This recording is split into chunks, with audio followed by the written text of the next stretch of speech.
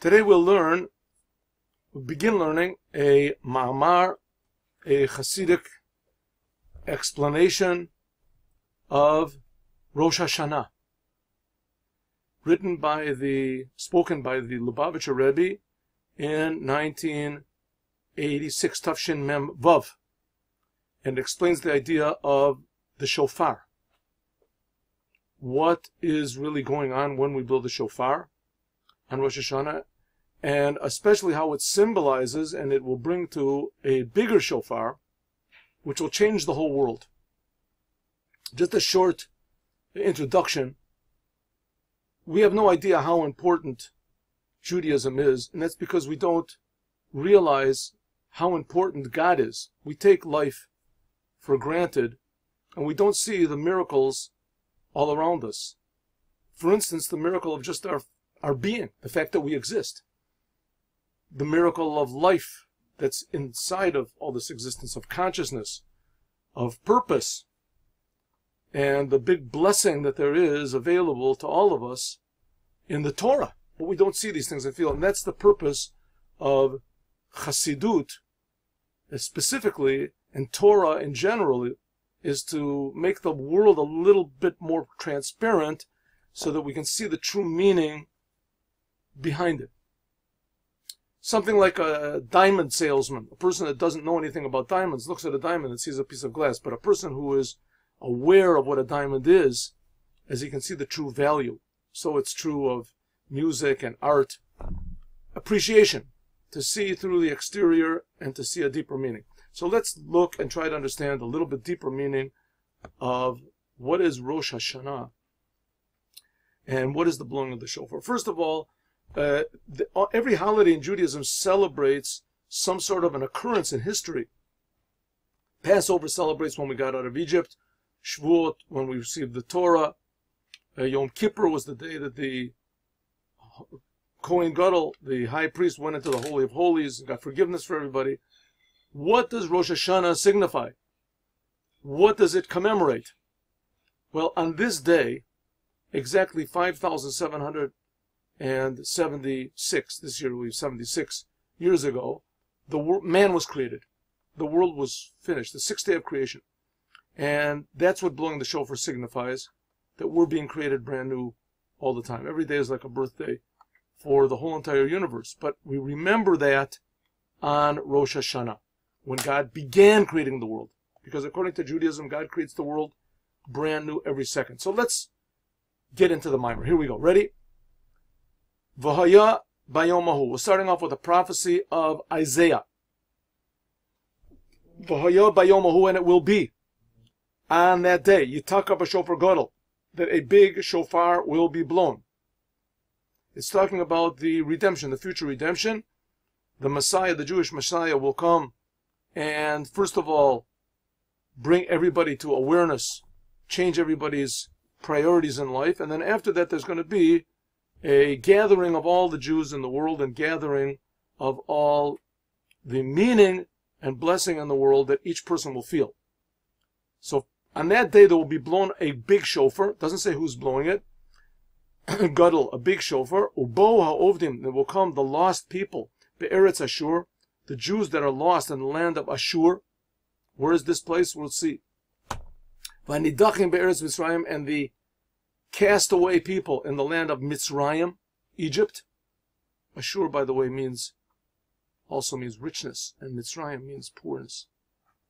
V'hishtachavu laHashem, and all of the world essentially, but especially the Jews, will bow down to God, Bahar HaKodesh, in the holy mountain. Where is this holy mountain? In Yerushalayim. Sentence. In Isaiah, prophecy. U'b'derushi Rabbeinu Nisienu, in the teachings of our rabbis, the previous rabbis. Our Lubavitcher Rebbe is the seventh in a chain of great rabbis, great tzaddikim. In fact, it has been said that each of the rabbis of Chabad, starting from the first Rebbe who wrote the book Tanya, was actually the Messiah of his generation. It's written, B'divrei HaMaskil, that all the Rebbes wrote Maimorim, they all wrote discourses on this sentence about the big shofar. And also Likkutei Torah. Likkutei Torah is the book that was written by the first Rebbe, Kavod Kedushas Admor Hazakin, by the Alter Rebbe, the old Rebbe, the first Rebbe of Chabad, Rabbi Shneur Zalman, about 250 years ago. But came also B'Derushi, Kavod Kedushas Admor Emsai, the second Rebbe of Chabad, called the middle Rebbe, Kavod Kedushas Admor Tzedek Tzedek, the third Rebbe of Chabad. Kavod Kedushas, his honor, his holiness. Admor is Adonenu, our master, Moreno, our teacher, Barabeno, and our rabbi. The Maharash stands for the Rebbe Shmuel, fourth Rebbe of Chabad. Kavod Kedushas Admor Morshab, the Rebbe Rashab, and Morichami, and the previous Rebbe, who was the father-in-law of the last Rebbe, Nasi Dorenu, who is the leader of our generation. Muva B'diuk Zohar, and they bring down what it says in the Zohar. Now, what is the Zohar? The Zohar is not a book that you read in order to know what to do in Judaism. For that, there is what's called the Kitzur Shulchan Aruch. You can learn what the customs and the laws are of what to do with your body and what to do with your mouth, how to speak, even how to think properly. But how to feel and how to have love of God and how to really appreciate God, this is only found in the book, the Zohar, and similar books, which are called Kabbalah. Sifro Shel Rabbi Shimon Bar Yochai, the book which is written by Rabbi Shimon Bar Yochai, who was buried here in the holy land of Israel in the city of Miron. It says, Chabura Dilach, it says over there that Elijah the prophet spoke to Rabbi Shimon Bar Yochai and said, with this book the Jewish people will go out of exile. The Jewish people will realize what is a Jew, and when they realize what they're supposed to do, then the whole world will start to become a better place. There won't be murder, there won't be lies, there won't be sickness, there won't be wars. It all depends on the Jews. But it depends on the Jews getting themselves together in their soul, in the inside. So it says in the Zohar about this incredible commandment, which is blowing of the shofar, and what the Moshiach is going to cause, the blowing of the big shofar that's going to gather all the Jews and change the whole entire world around. He explains, what is this idea of shofar gadol davka? Why does it have to be a shofar, big shofar gadol? What does it mean that a big shofar will be blown? What difference does it make if it's big or if it's small? Ubafrat, and it seems to be that who's blowing this big shofar? That God is blowing it. So if God is sounding this big shofar, what difference does it make if it's a big one or a small one? We'll understand this.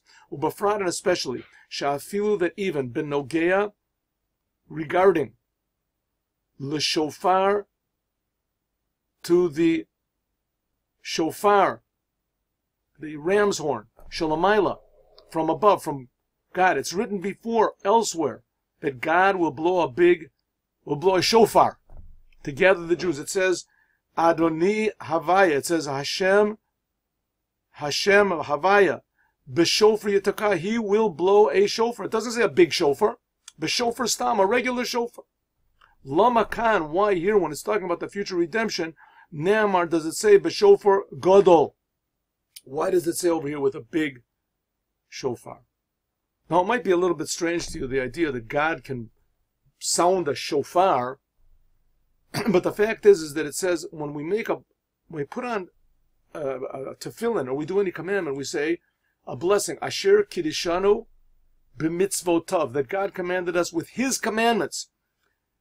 And it's learned even in Midrash, even not in the secrets of the Torah, that God also does the commandments. Now we know that God has not got a shape, and God is not a person, and God is not an angel. God is not a spirit. He creates all the angels and all the spirits. But on the other hand, we cannot limit God by saying that He must be unlimited. And that's the idea that Kabbalah discusses, that God has a form. Man is created in the image of God. It says in the Bible. That's what's called the 10 sfirot, the 10 spheres of godliness, to explain God's oneness.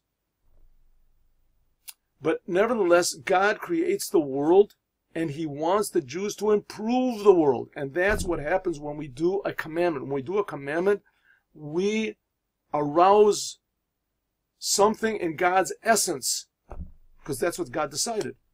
And that's what it means that God also blows the shofar. So in other words, we get a reaction from God. Not just from the infinite part of God, from the aspect of God that's even above being infinite, that can even make himself finite in this world, and that he cares about the world. But let's continue. Why here does it have to say that God will blow a big shofar? And it doesn't even say God will blow it. It just says a big shofar will be blown. Why not just a regular shofar?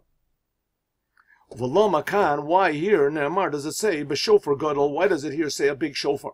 Gam tzorich lahavin, we also have to understand, ma shekatuv, that which is written, yitaka, it will be blown, stam, without explanation. V'lo Ne'amar, and it does not say, mi hu atokea, who will blow the shofar? The gabi shofar stam, that in regard to the regular shofar that we just wrote about, we heard this prophecy before. Where is that prophecy found? It is found in Zechariah, chapter 60, sentence 10. It says,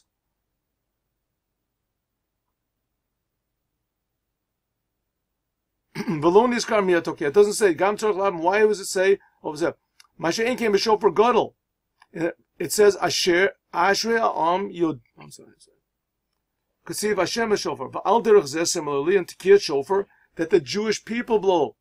It says, Ashrei ha'am yodea teruma. It says, happy are the people who know and understand the shofar blast. Through as a shofar blast. Masha Enkin, which is not the case in shofar gadol, in this shofar that we're talking about, that is going to be blown in the days of the Messiah, Kativ is written, Yitaka, it will be blown, but Nizkar, and it doesn't say who's going to do it.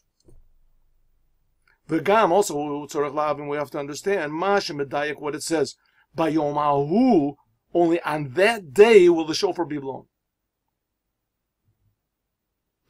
Umash Ma'uta Inyan, and it seems to imply, to call Inyanim Elu, that all of these are attached one to the other.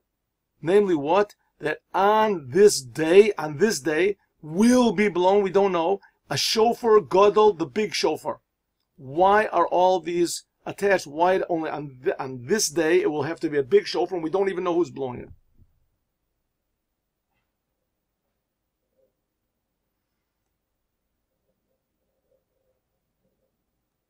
Hainu, the shofar gadol, namely that this big shofar that will be blown in the days of the future redemption, who hamshacha draws down mibechinat, from the level of stima de kol stimin, the secret of all secrets, shelamayla, which is above mibechinat gilui, which is above any sort of revelation. V'lochen, therefore, lo ne'amar, does not say bo in it, mi atokea, who blows the shofar. The big shofar, the shofar that we blow now, does elicit a reaction from Hashem, but it's not going to be anything like what's going to be in the future. In the future, it's going to be from the essence of God. Lochin, therefore, it says, Bayomahu, it says in that day, Lashen Nistar, it doesn't say today, or in this day. It says in that day. Concealed. It hasn't come yet. Tzorech lahavin, we have to understand, Ma'awinyan, what does it mean, shofar gadol? What does it mean, a big shofar, v'shaychud, and what is the connection, shalo, lebechinat helim, to this level of concealment? Why only a big shofar? And what does it mean by God? There's no such thing as big or small. God creates everything. What does it mean, a big shofar? And only this big shofar, which will be sounded in the future, will gather all the Jews together, because it touches on such a deep level of godliness. What does all this have one connection to another? How does godliness affect people that suddenly they become religious and they all want to go to Jerusalem? What does it mean? Kam tzorech lahavin, we also have to understand, kam tzorech